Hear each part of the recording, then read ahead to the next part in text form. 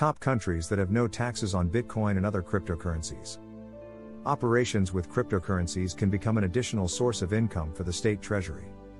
Therefore, governments are increasingly raising the question of the possible introduction of tax policies on any actions with cryptocurrency, including buying, selling, or exchanging. However, some countries have abandoned this idea, with the intention to help the development of the crypto market in their respective countries. Why did these countries decide not to tax Bitcoin and other cryptocurrencies? In most cases, they want to encourage innovation in Bitcoin and the crypto space to attract capital to the country. More crypto-friendly legislation allows investors to buy, sell, or hold digital assets tax-free. Singapore. There is no capital gains tax in Singapore. As a result, neither companies nor individuals who have owned cryptocurrencies for a long time are taxed.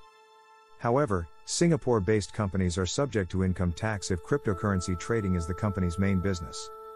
Malaysia. Malaysia also has no taxes on transactions with Bitcoin and other cryptocurrencies. Digital currencies are not considered assets or legal tender by the authorities, that's why they are not taxed. However, the law is currently volatile, and this rule only applies to the individual taxpayer.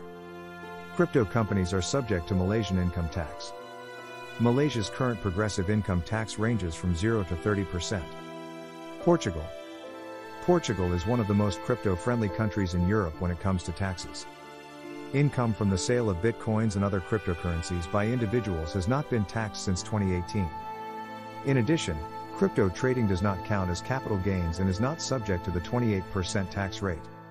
However, companies that accept digital currency as payment for goods and services are subject to income tax. Slovenia.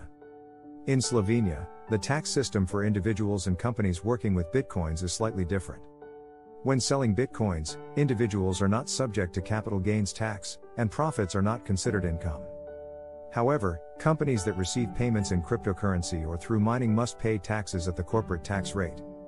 Currently, it is 19%. It is also noteworthy that the country does not allow doing business only with cryptocurrencies. As a result, for example, a company cannot accept only bitcoins as payment. Switzerland.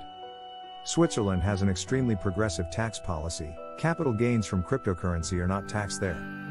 However, profits generated from mining are taxed. If the local business decides to pay wages in bitcoins, the state will withhold income tax, regardless of the company's field of activity. Malta. Malta is also world-renowned for its crypto-friendly attitude. For example, profits earned from the sale of cryptocurrency are not taxed here.